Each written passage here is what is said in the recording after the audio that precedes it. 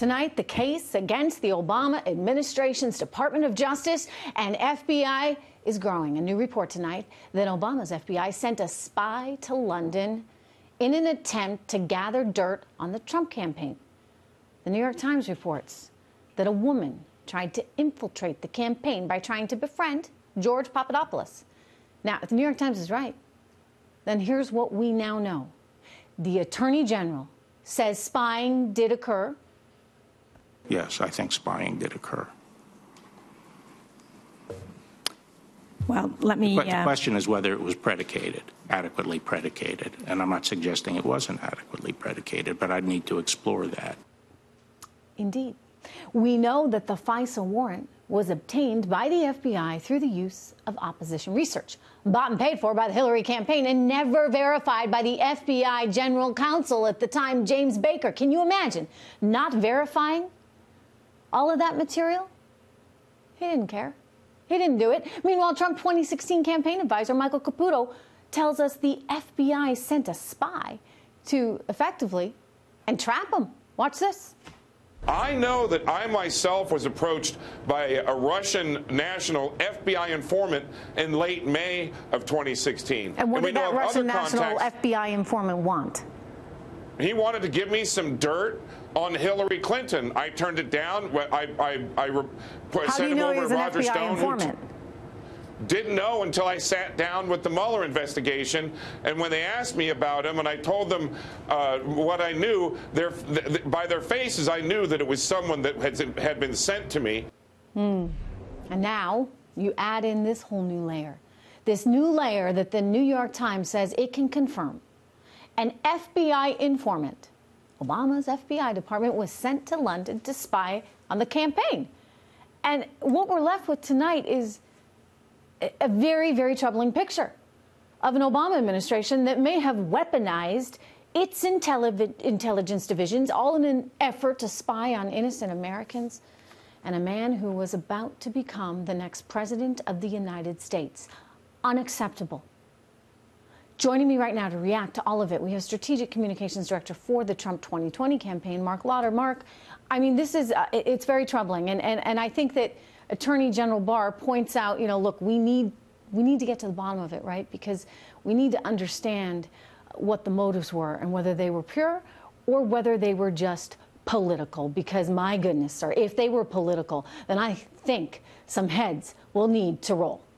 There needs to be accountability. You're absolutely right. And this is clear. The Trump campaign was spied on by the FBI, and it was directed at the highest levels of the Department of Justice.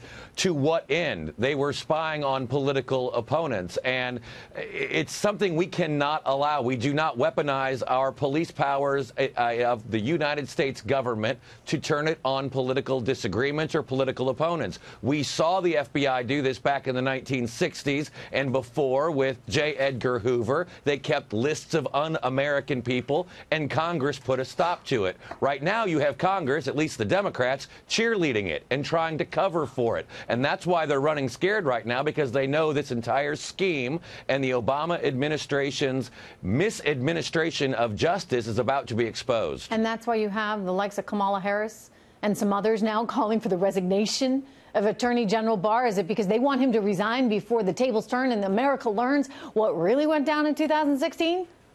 You're absolutely right. You see Adam Schiff saying it, too, and it's actually a joke. I mean, it's comical that somebody like Adam Schiff, who lied to the American people for 2 years about the President of the United States being a Russian agent or knowing of Russian evidence about collusion, proven false, would have the temerity to say anyone was a liar. He's a liar, and he's trying to cover up and stall this investigation from exposing what they were doing behind the scenes to block President Trump. And what do you think was really going on? I mean, look, with all due respect, sir, you have a political motive, too, because you're working on the 2020 campaign. But if you can just put that aside for a moment, I mean, I try and just think about this stuff as an American citizen who values my privacy and values my rights. And the idea that any of this could have gone down, I think, is just extraordinarily troubling. And it's an issue that every American, regardless of what party they're in, should care about.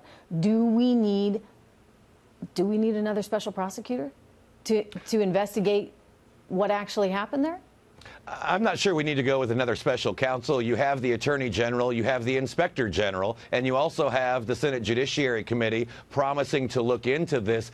But here's the thing, to your point, Trish, Congress has already done this before. When what J. Edgar Hoover and the FBI did back in the 60s and beyond was exposed, Congress in a bipartisan fashion came together to put a stop to it in the 70s. They worked together to protect the freedoms and the rights of American citizens, and it looks like right now that all of that went out the window again under Obama in 2016. Wow. Look, I said we were broken or becoming broken. It's quite clear that if they can't protect us from that kind of deep state, horrific nonsense, then we really don't have a Congress that's of any meaning at all.